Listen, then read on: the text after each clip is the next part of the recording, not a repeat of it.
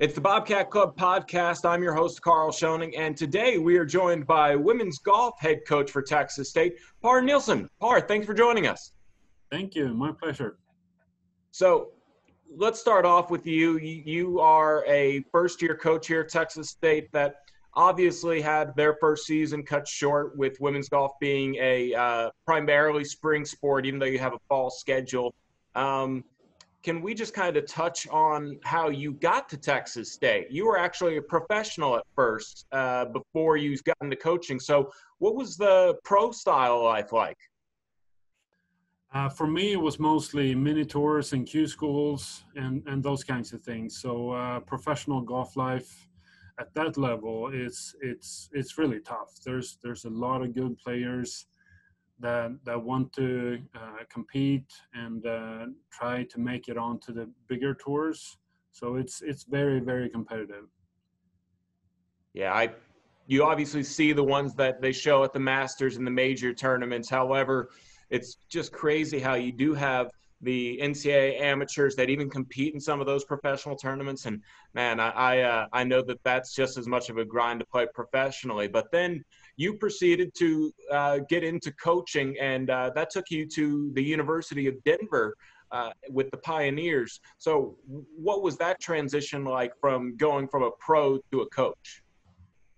It was a lot of fun. That's why I started coaching, because I'm very, very competitive.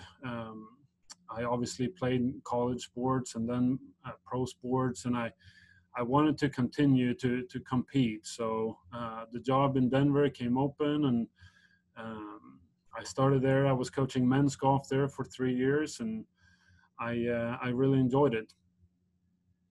Then next up, you went to Oklahoma State, where you and the Cowgirls had a pretty good run of success, making regionals appearances. What was that like up just the state north of us? It was good. I played my college golf at Oklahoma State. I was a two-time All-American there, and so it was cool to come back to my alma mater and coach there. And we had some good teams. We were ranked in the top 15 most of the years. We won a Big 12 championship, so it was good to compete at such a high level. And then you come here to Texas State. You take all that experience with you to this women's golf team, and you inherited a pretty diverse group of girls. Can we maybe touch on that for a moment? How you come in and you're dealing with people from the other side of the world, but I understand that that's maybe something a lot more common in golf than people think. Yes, for sure. Women's golf is a very international sport, and if you look around in college golf, there are a lot of international players on many of the teams. So it's a very global sport. The standard is very high around the world. So so I recruit all over the world, just trying to find whoever is the best fit in my team here at Texas State. So we're going to continue to be a pretty international team. How has recruiting gone over this last month or so when everything shuts down from you maybe being able to see someone in person with a round of golf or just invite them to the school to get a tour? It's changed for sure. I think all coaches are adjusting to this new world that we're basically living in. And our recruiting was mostly done actually before this virus started. So we signed 2 players last fall, and we signed another 3 players this spring. So we have a big class coming in. But we had the last verbal commitment we had was in March. So we were done with most of the recruiting for sure for 2020, and we don't have that many spots for 2021. So it didn't really affect recruiting that much. We keep in touch with all of our recruits through video, through phone calls, through text. So it's working pretty well. It's just like we just have to adjust to it like everybody else.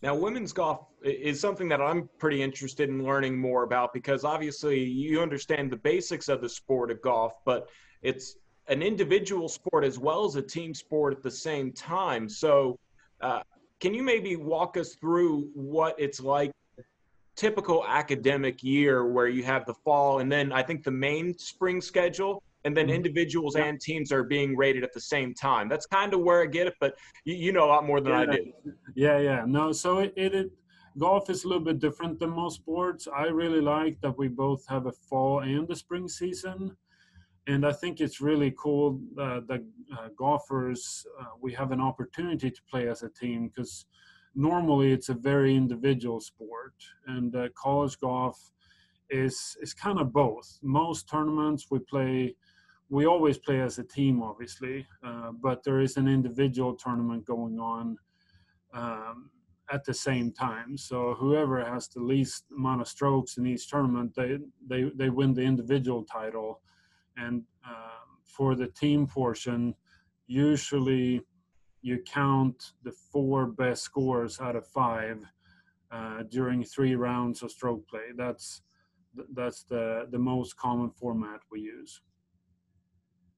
Yeah, and it's gonna be fun to see you guys. Have you gotten any golfing in during this hiatus? Because I know that that's still social distancing. Golf courses haven't entirely closed down everywhere. I see some people still taking their clubs out every now and again.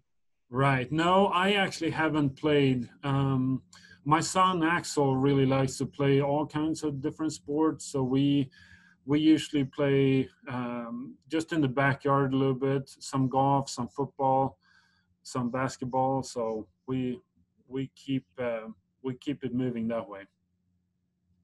So last question is sort of for you to take the stage. Is there anything you'd like to say to all the Bobcat fans out there?